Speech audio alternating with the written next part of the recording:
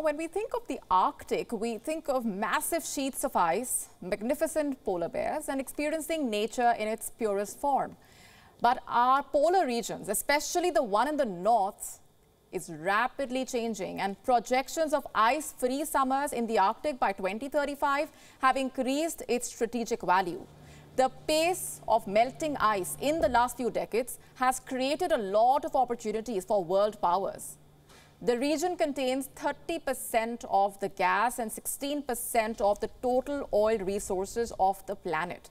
And the natural resources make the Arctic a new geopolitical hotspot.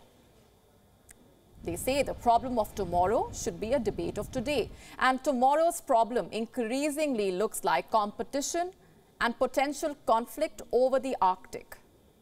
The melting north connects North America, Asia, and Europe, creating not just new sea routes, but also military routes.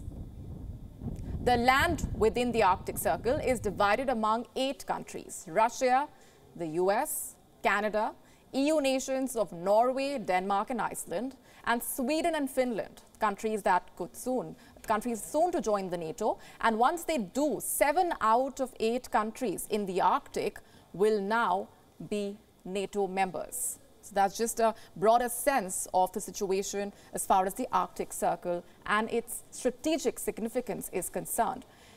Now, Russia has always maintained a stronghold in the Arctic due to its vast geography, longest coastline, and its powerful role in world affairs.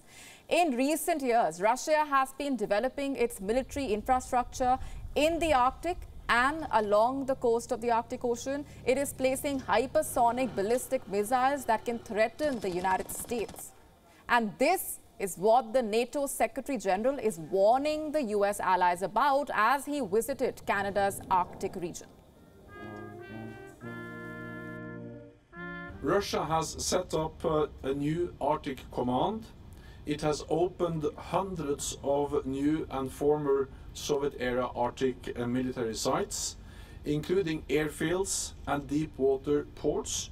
Russia is also using the region as a testbed for many of its new novel weapon systems. It's about the fact that the shortest path for Russian missiles, for Russian bombers, is over the North Pole, the Polar Sea. So therefore what happens here matters not only for Canada, it matters for the whole alliance. But we also realize that the importance of the High North is increasing for NATO and for Canada, because we see a significant Russian military build-up with new bases, new weapon system, and also using the High North as a test bed for their most advanced weapons, including hypersonic missiles. In the Arctic, Russia is deploying missiles and technologies that its President Vladimir Putin considers invincible. Russia even has air and naval bases in Wrangel Island, which is less than 500 kilometers from Alaska. The North Warning System of the United States, established during the 1980s, has outdated technologies and is incapable of providing defense against modern cruise missiles and the advanced weaponry of Russia. Partnering with Russia in the region is none other than China. And Beijing seems to be a less obvious player in the Arctic, with its closest territory some 8,000 kilometers by sea from Bering Strait. But it most definitely is not.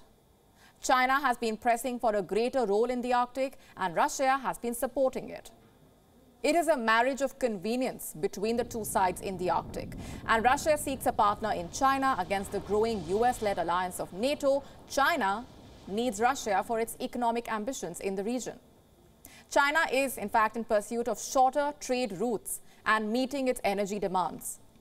The two countries are expanding cooperation for shipping and exploration of resources in the Arctic.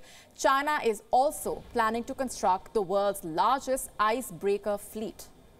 So the Russian military capabilities, coupled with Chinese nuclear icebreakers and polar flying squadrons, have given the two an edge over the US and its allies, and this has left them worried.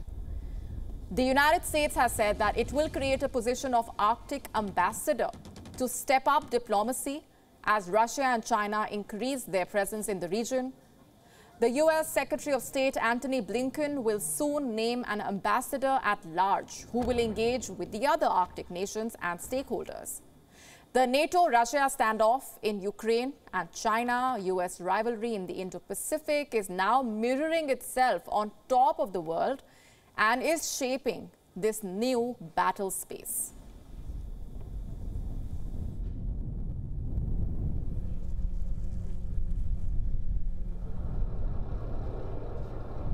WION now available in your country. Download the app now. Get all the news on the move.